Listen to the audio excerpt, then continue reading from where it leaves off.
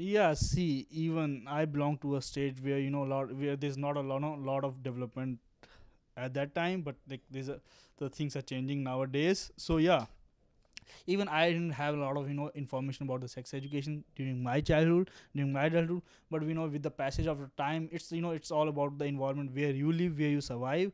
If the environment is not good, the environment is not like appropriate, you definitely get involved in different the bad things.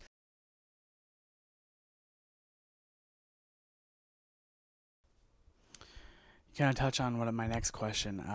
So late in the book, you talk about sexual education in India, saying, "quote Most young people get contradictory and conflicting information about relationships and sex as they pass from childhood to adulthood." End quote. What is it like for you? What was it like for you growing up and learning about sex education? What were some of the contradictory and conflicting information that you were taught? Yeah, see, even I belong to a state where where there's not a lot of development at that time, but like the things are changing nowadays. So yeah, even I didn't have a lot of information about the sex education during my childhood, during my adulthood. But with the passage of the time, it's all about the environment where you live, where you survive. If the environment is not good, the environment is not like appropriate, you definitely get involved in different the bad things.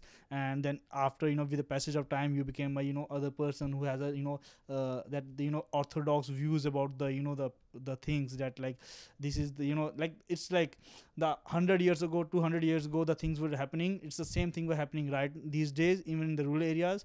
So like in my time, like I didn't have the knowledge about sex education, but with the passage of time, when I started reading things like, yeah, this is wrong, this is right. So yeah, I'll I came to know that, yeah, this is right and this is wrong.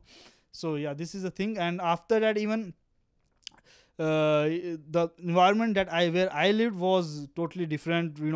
If especially in my in my in my house, because I have a elder sister, so it was a different environment. Because my parents taught me that like the gender equality should be there.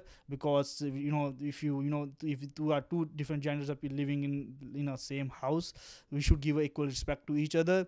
And this thing is not in like in every house in India, and that's the thing that I want in like every house of India, so that we can decrease the rape cases, and we can go for the better society where everyone can live with the peace.